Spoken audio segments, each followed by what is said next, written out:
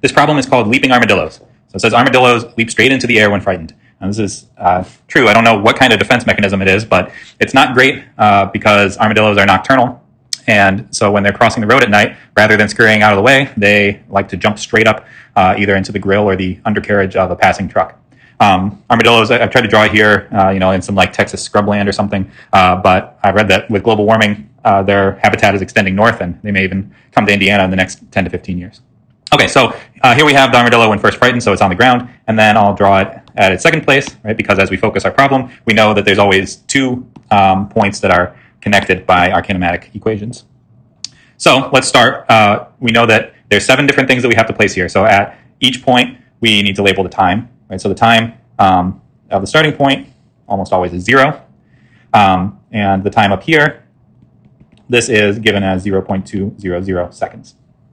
Okay. Now, our displacement, well, we need to define that, right? So we need to define our positive value, and then we can call our 0 our origin at the ground level. That makes sense. Right, so that means that our x naught is going to be 0 here. Our x at this position is given as 0.544 meters.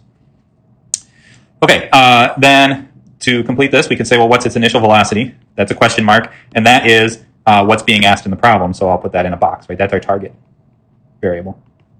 And then for completeness, we will say, well, what's the velocity when it gets up here? That's a question mark, and I'll put that in a dotted box. That's a don't know, don't care.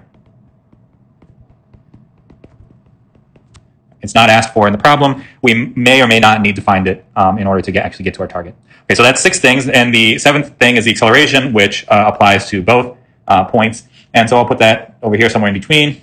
And our acceleration is the acceleration due to gravity, right? Once the armadillo has left the ground, it is moving only under the influence of gravity. And our acceleration is g, but it points down. And I like to put that little arrow there so I can say, well, if the arrow for acceleration points down, but my positive arrow points up, that means that my acceleration has a value of negative g. Okay, so I'll need that when I plug into my kinematic equations. Okay, so I look at my target variable and I say v naught. Well, let's just for practice, let's write down our kinematic equations, our 2 main ones. So I've got v is equal to v naught plus at, and then I've got x is equal to x naught plus v naught t plus 1/2 at squared.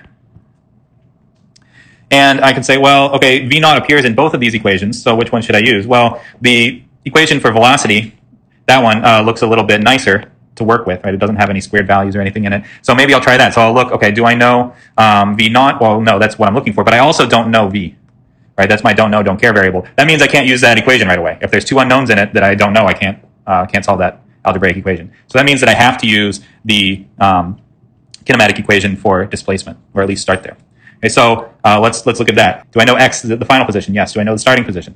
Do I know the initial velocity? No, but that's my target. Do I know the time? Yes. Do I know the acceleration? Yes.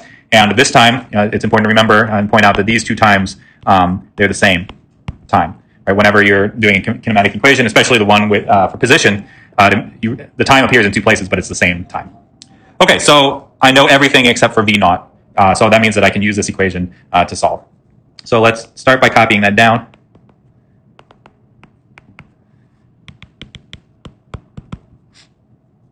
Okay, so I want to get v naught by itself. So the first thing to do algebraically is to get that term that involves v naught on its own. So I'm going to subtract x naught from both sides. I'm trying to get everything else to the left side. So I've got x minus x naught is equal to v naught t plus 1/2 at squared. Okay, and now I still got that 1/2 at squared term there, so I'm going to subtract that from both sides.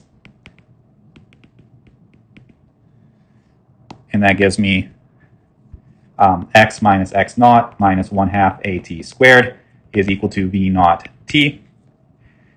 Okay, so now I've got all the terms moved to the other side, but I've still got this t multiplying what my unknown is, or what I'm trying to solve for. So I need to divide both sides by t. Now, when you divide both sides of an equation by t, especially here on the left side where there are multiple terms, means you need to divide every term by t.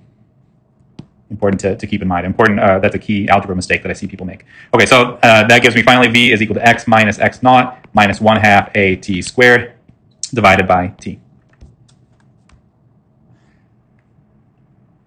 Okay, so now I have everything that I know isolated on one side, so I can plug in the known value. So that's going to give me, a lot of times I like to if there's something that's equal to 0, rather than copying it down, I just cross it out, so I don't have to deal with it. So, okay, I've got 0.544 meters minus 1/2 times, okay, so remember I said A was equal to negative G, right? So that means I put a negative number there, negative 9.8 meters per second squared times my t squared, that's a 0.2 seconds quantity squared, right? And I know that there's extra zeros there for the significant figures, but I just couldn't fit them. So as far as value is concerned, it's all the same. Okay, and then I'm dividing by t, so I need to divide by 0.2 seconds. So if you plug in those values, you get v naught is equal to 3.7 meters per second. So that's the velocity of the armadillo when it first leaves the ground. That was our target value. So now for practice, I suggest that you calculate what is the velocity v, the other velocity in the problem. So that's the velocity that happens at time t equals 0.2 seconds. And from that value, you'll be able to tell, is the armadillo still on its way up, if the velocity is positive? Is the armadillo at its maximum height, if the velocity is equal to 0? Or is the armadillo already on its way back down, which is if the velocity is negative?